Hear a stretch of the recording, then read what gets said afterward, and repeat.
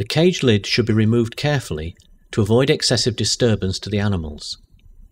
The mice should be allowed sufficient time to become aware of your presence. The first mouse to be injected should then be restrained smoothly, without hesitation, by grasping the base of its tail between your forefinger and thumb. The mouse should then be lifted from the floor of the cage onto your arm or onto the cage lid, while maintaining a firm grip on the base of its tail.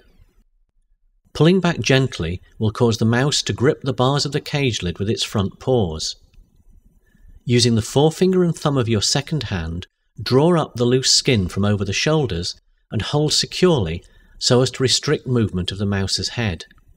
Then, while maintaining a grip on the scruff and the base of the tail, lift the mouse and turn it over so that its body is supported across the palm of your hand. Transfer the grip on its tail to your third and fourth fingers and palm.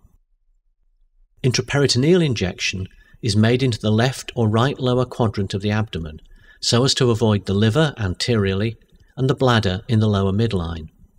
The needle should be angled to penetrate the peritoneum, but to minimize the likelihood of penetration of the abdominal organs. The injection is carried out and the needle withdrawn. The mouse is then placed back in its cage and released. Prior to release, it may be identified, for example with a tail mark, to confirm that the injection has been administered.